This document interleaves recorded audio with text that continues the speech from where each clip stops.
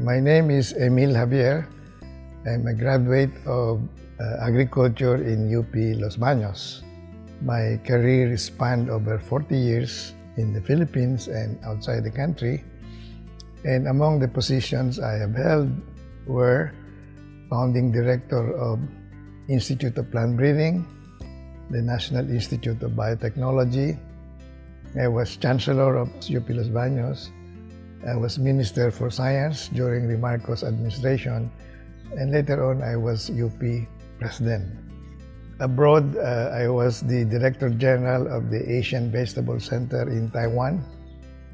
I was a Senior Research Fellow in The Hague in the Netherlands, and I was Chair of the Science Council of the Consultative Group for International Agricultural Research, or CGIAR, under FAO World Bank. In 1962, when I went for graduate studies in agronomy at the University of Illinois, that was at the start when they were beginning to unravel the nature, structure, and function of DNA. At that time, I knew intuitively that as an agriculturist, as a plant breeder, agronomist, that knowledge will become very, very important.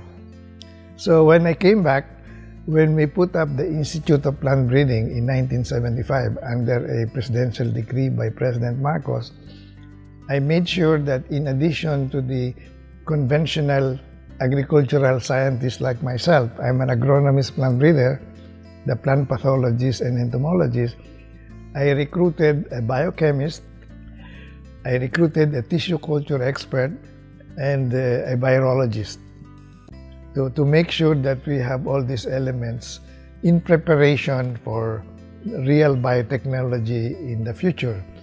Because at that time, biotechnology was confined to bacteria in Escherichia coli and viruses. But I knew that later on it will be used for plants and animals. And so that was the preparation for the Institute of Plant Breeding. That's why we have all that capacity even in as early as 1975. Later on, I was made Minister of Science by President Marcos. About 1980, 1981, I persuaded President Marcos to put up the National Institute of Biotechnology.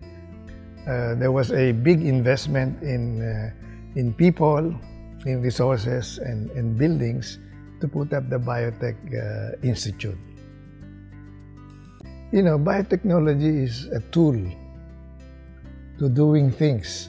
As a plant breeder, that's a basic tool. But I know that there are certain kinds of traits which are very difficult to breed. And that's why, you know, conventional breeding has not worked. So with this new tool, there are many opportunities for doing things that you cannot normally do. And so that is an advantage. We really must master biotechnology ourselves. And it's improving all the time.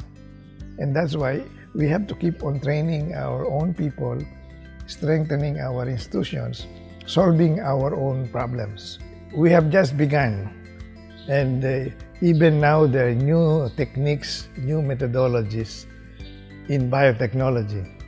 And therefore, in order to just keep pace, we just have to work harder and persevere.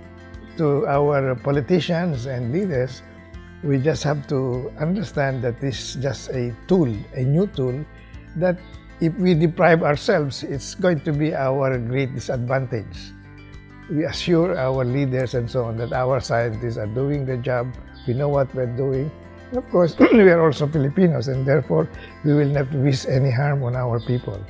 The GMO products we are developing are as safe as the conventional products.